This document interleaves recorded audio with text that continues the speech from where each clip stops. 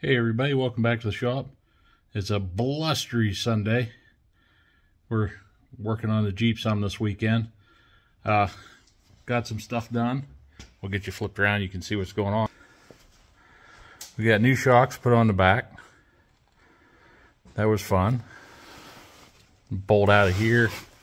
And two bolts up in this horrible place up in here.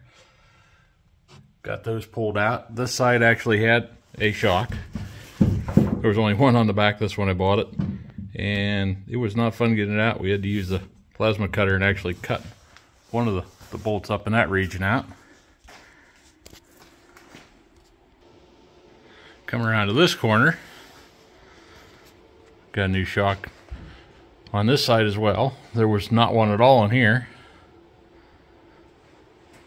I'm not real happy with my clearance in the exhaust. I gotta work on getting that moved over a little bit so I ain't melting my boot off. There was no shock at all up here. There was one bolt holding part of what was left of the shock. We got that replaced, new bolts up there. And coming around to this corner, we got us another new shock. It was actually in there. The old one is pretty sad looking. Another note, the shock on the back corner laying back there, they did try to replace it, but it's 4 inches shorter than it needed to be to fit with the lift. So that was probably going to be an issue. Also in this corner, we put new U-joints in here. As the old U-joint. It's pretty sad looking. Supposed to be needle bearings in here. They were gone. Same as this corner. And this one, they're so badly busted up that I have nothing left to show you. But we had needle bearings in this one. So, that's something.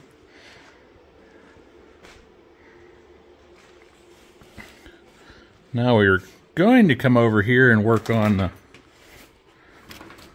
shock absorber in this side.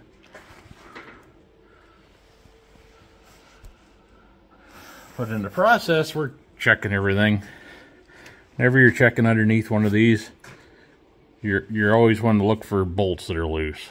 Something moving that shouldn't be moving. This is put together. I need to get a new one of these because it's obviously pretty sad looking. Looking in around here, see if there's any kind of rust forming around the bolt heads, around here, over here, around this stuff. All of this I need to grease anyway. And you're also looking for rubber hanging out of here. That's something else I'm going to have to adjust apparently. Oil dripping off of things. It's a little oily. That might have been from them checking it. Yeah, that's gonna need some cleaning. Looking around here, see if stuff's moving around. Nothing but grease there. Yum. But up here, see if we can get you on camera. See all that red rust up in there?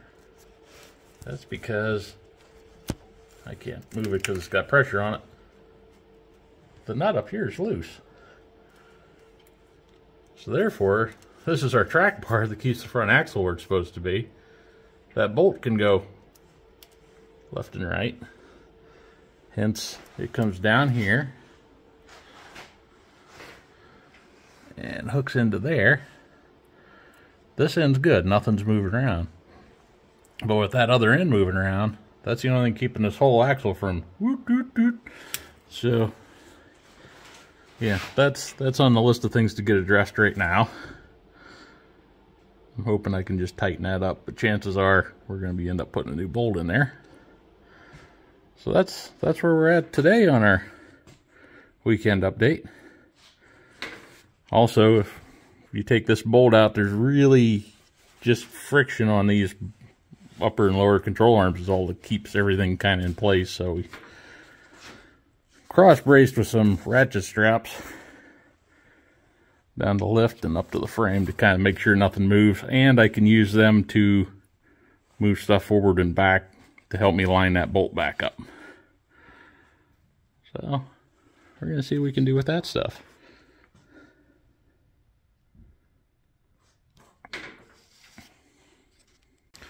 Another fun thing I forgot to mention when I was talking about stuff, these clips, which I have the ends off of, up here, over here, are to disconnect your sway bar, which is kind of handy off-road.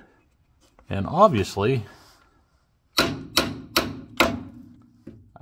yeah, these haven't been out in a long time, so we're gonna have to heat those up and WD-40 or blaster them and see if we can get those loosened up and out of there, because it would be kind of nice to use those. Alrighty, and until the next time, stay out of trouble, and I'm gonna try to get in trouble later.